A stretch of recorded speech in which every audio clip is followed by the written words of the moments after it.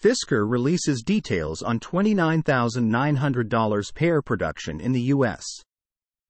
Fisker released more details on the production of the $29,900 Pear electric vehicle EV.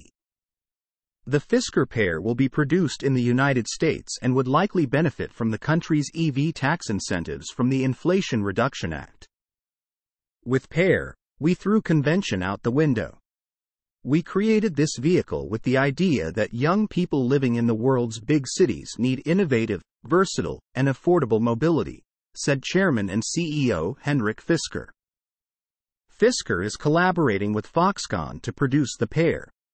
It plans to build a factory in Ohio for Fisker Pear production.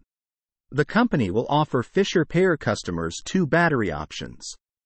One battery has an estimated range of 180 miles, while the other is made for longer trips with an estimated range of 320 miles per charge, based on Europe's WLTP standard.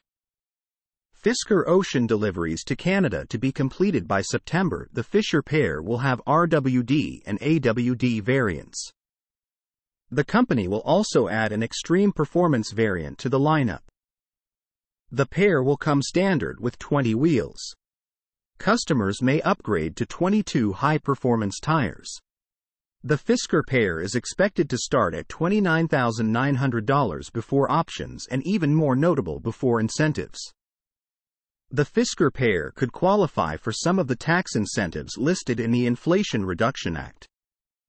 Depending on the Fisker Pear's battery, customers could be eligible for up to $7,500 in tax credits. If it does qualify for full tax incentives in the United States, the Fisker Pear would cost $22,400 before options. Fisker expects to start Pear production and deliveries by July 2025. By that time, Tesla Giga Mexico also aims to begin production on its $25,000 vehicle.